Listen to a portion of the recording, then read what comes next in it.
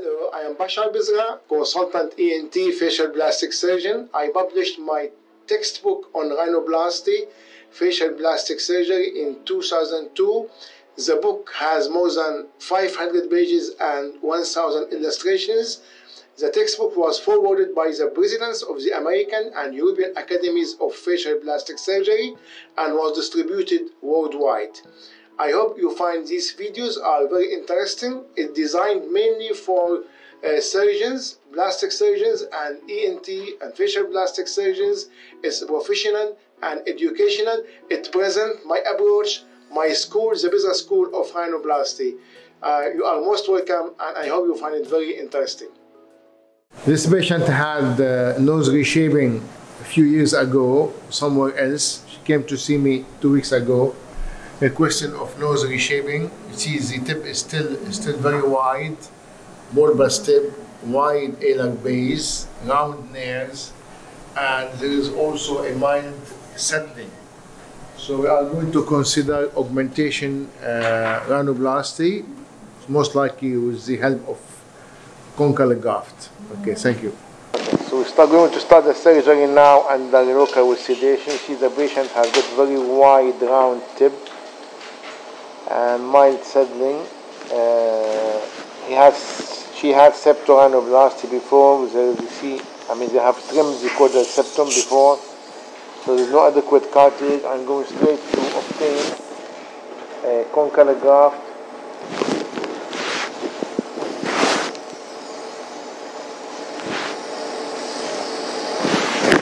I would prefer to go from the back of the ear. Many surgeons like to go from the front.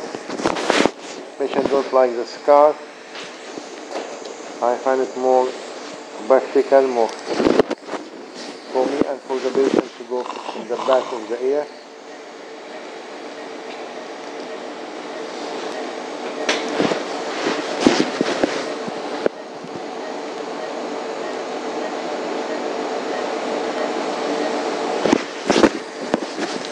Sharp scissors, for me.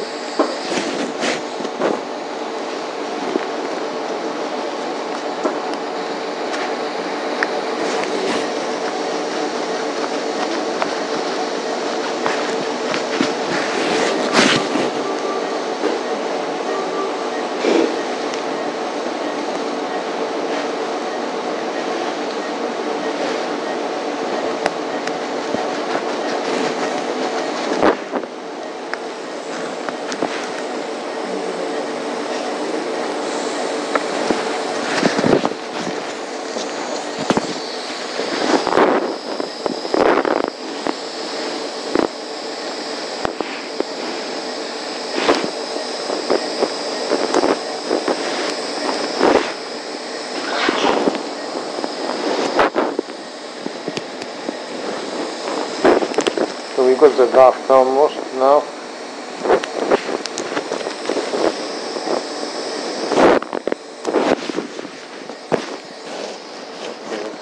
Nice graft to use now. We will remove the fat and the connective tissue. Clean it.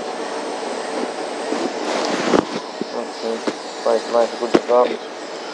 Give it a normal saline now. We'll move to the nose. We'll start our intercartilaginous incision.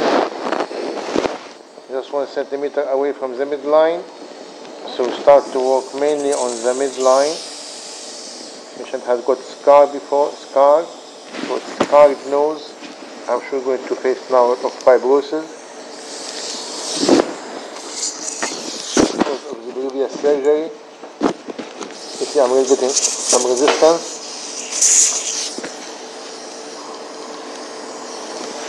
Okay.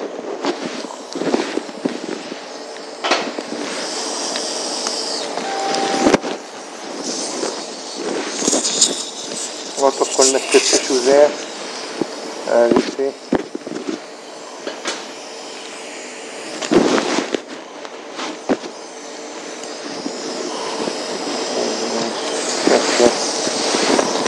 On this side, some connective tissue.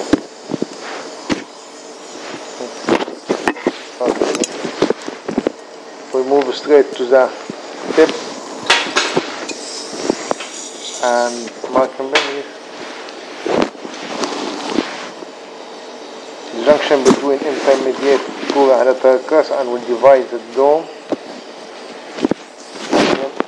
Obliquely, if the junction there will divide the dome obliquely, preserving the rim cartilage as you see in order to avoid notching. You see there is a lot of scar here on the rim lateral crest.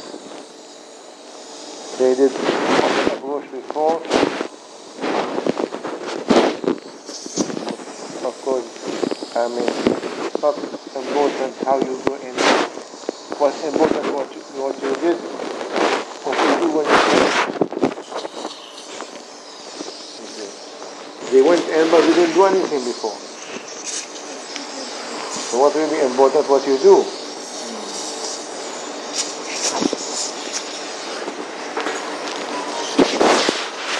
So we deliver now the two intermediate and medial crura to one side.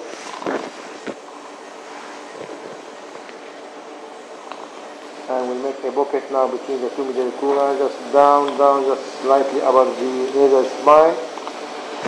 And now we go to our graft. We obtain a triple graft. I like it always to be long, in order to augment the nasolabial angle, augment the columella, stretch the columella,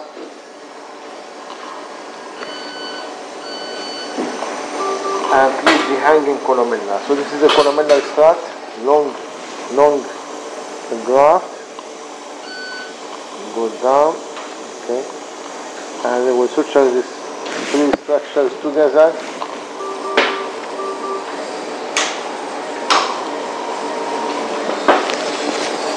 Okay.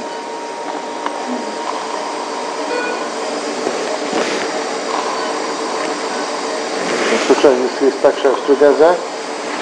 So we are now making a strong structure in the midline of conjoined medial to intermediate crura, supported by columellar strut,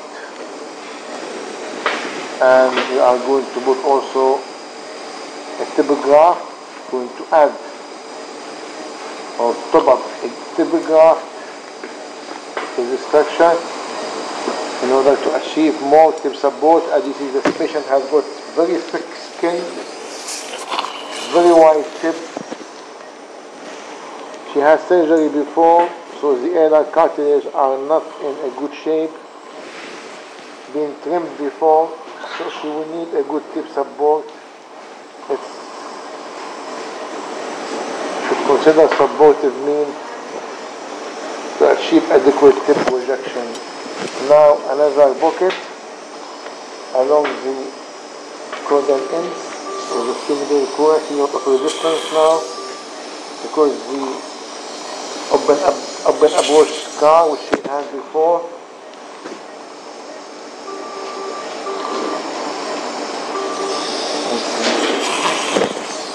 Try to push it.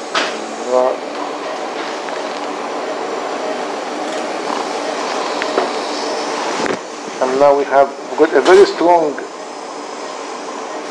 beam in the midline in order to support the tip and achieve more tip refinement, more tip narrowing. You see, this technique is very nice in this revision cases. Now imagine you are doing an open approach in this scarred nose. What will happen? How long time you will spend, and what the degree of trauma you are going to cause to the nasal structure, and consequently the degree of edema will maybe going to last around 2 years after such surgery if you do an open approach.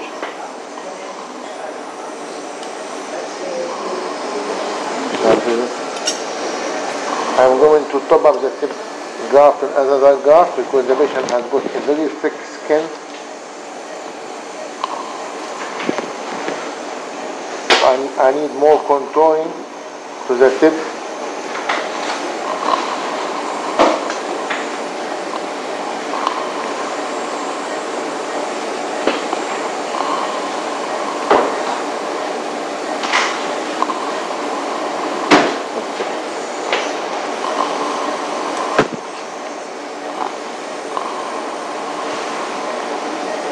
need more tip contouring.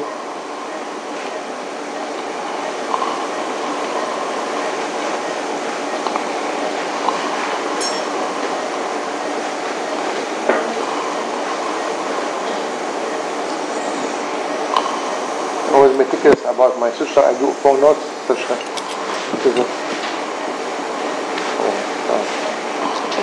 Remove the sharp edge, and now we put the structure back to the midline, so we have very strong structure now. Medial kura, intermediate kura, long columellar strap, long typograph, and short typograph. So we got 5 structures there. See now, you see how much the columella being stretched nicely up. And start them up now. Tip elevation. Look at the lateral cross now, you see, the patient has surgery. Also, I did not pass the lateral cross. I did not remove any bars. So this is a small lateral cross left there. That's why you should not really pass your lateral cross, because you see only this small lateral cross which is left there. Even we did not trim any part of the lateral cross. We did not pass the lateral cross. No margin incision, no delivery, no exposure. So this is very small piece left to support the A-log side wall. That's why the beauty of this technique, that is reservation with lateral cross, in order to avoid A-log side wall problem like pinching, notching, retraction, and asymmetry. Okay, so before we consider the approximating suture of the two lateral cross, we need to put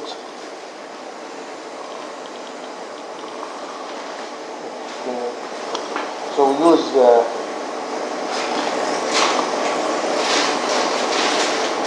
homo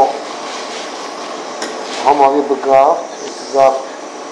What is the show the packaging there, packaging.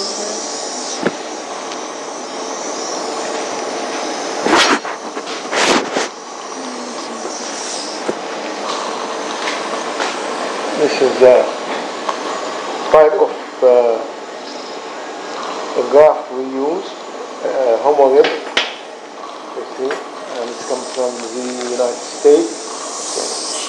We already have obtained a strip, whose forceps. Because the patient has got thick skin, usually I rub it with fascia, but in this case, because the patient has got a very thin skin, I don't think it's necessary to rub it with fascia.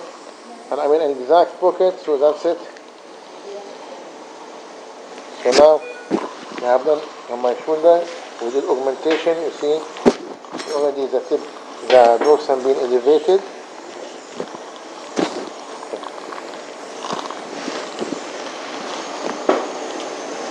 Give me the suture, please. Suture. 5-0. Suture. The graft, I will just suture the toothpaste. I will suture it there.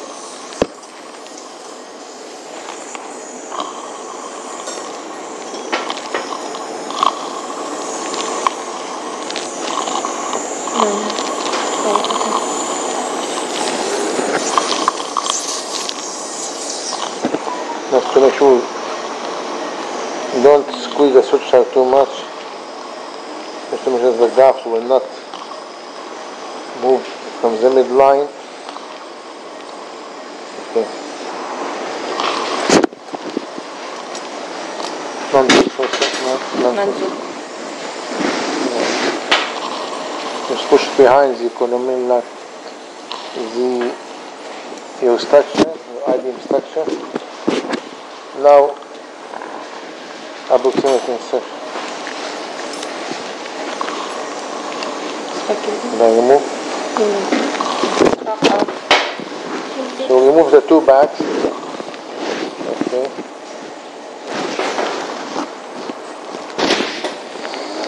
So we are going to suture approximate the two lateral cross into the midline. Okay, lateral cross.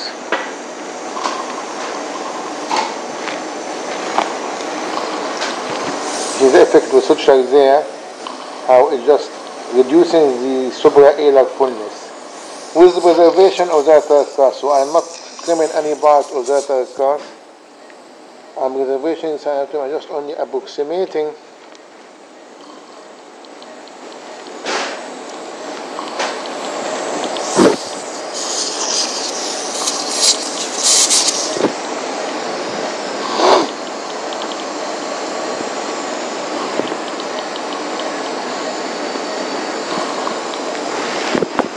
section.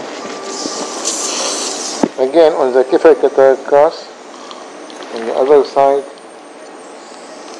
you see the effect also here. The effect is there about reducing the supraalar fullness. This is the aim of the suture, is to reduce the supraalar fullness. And you see the patient has got a very thick skin. Very thick skin. And she had surgery before. Seeing the round tip which she had.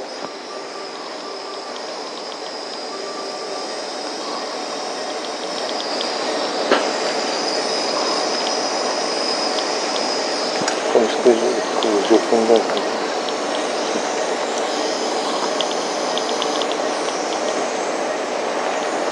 So this is absorbable suture.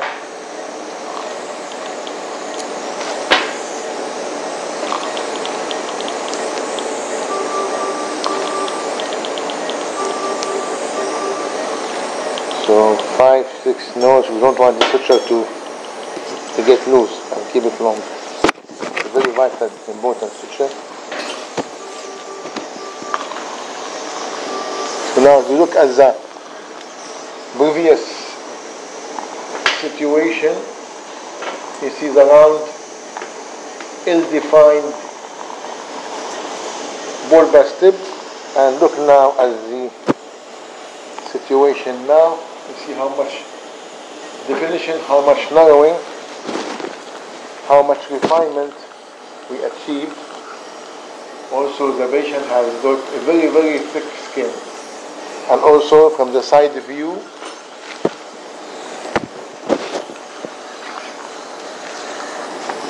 you see now from the side view we augmented the dorsum with the homo-rib graft. Give me non-twist.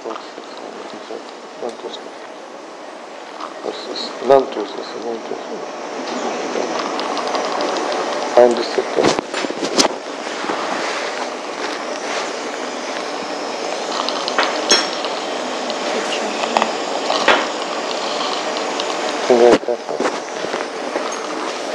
You can't expect perfection in this case.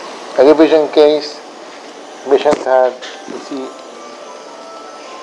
very undesirable rhinoplasty before, with undesirable results, a lot of fibrosis, scarring, thick skin. So you see now that's the most we can do. You see now the difference. The tip is almost half size compared to the situation before.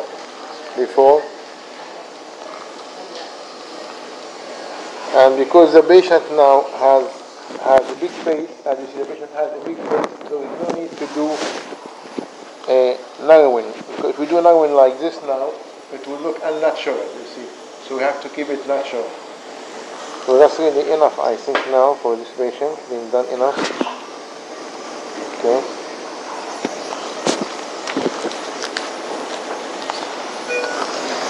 So what we did now, we obtained condylar graft. We did full tip blasty, oblique modified bone division. Full tip blasty.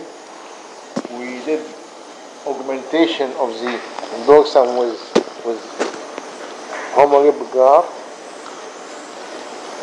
And that's it. Okay, that's enough. So upside. So we are now only less than 20 minutes. We have done full augmentation rhinoplasty. Full augmentation rhinoplasty.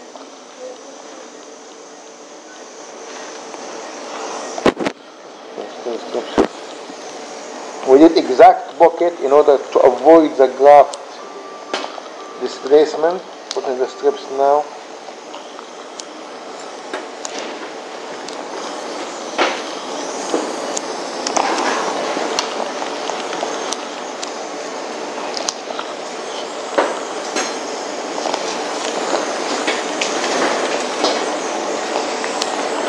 So the nose has got fibrosis, scarring, adhesions, as you have seen, and we managed to do a revision rhinoplasty, obtaining condylar graft, full tip blasty, oblique modified dome division, columellar strut, double tip graft, long tip graft, and short tip graft.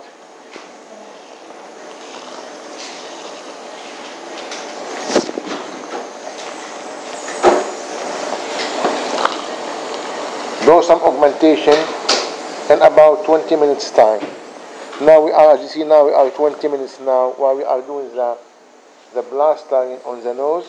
Okay, move. I like to use double blaster always.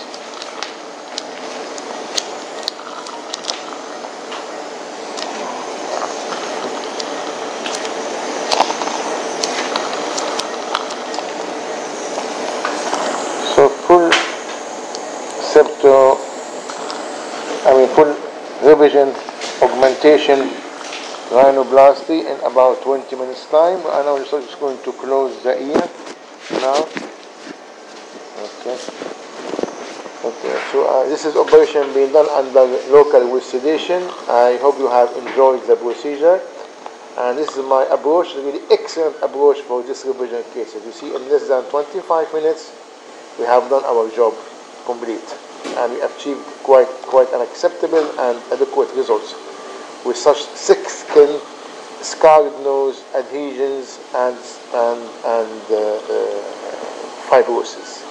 Thank you. Bye-bye.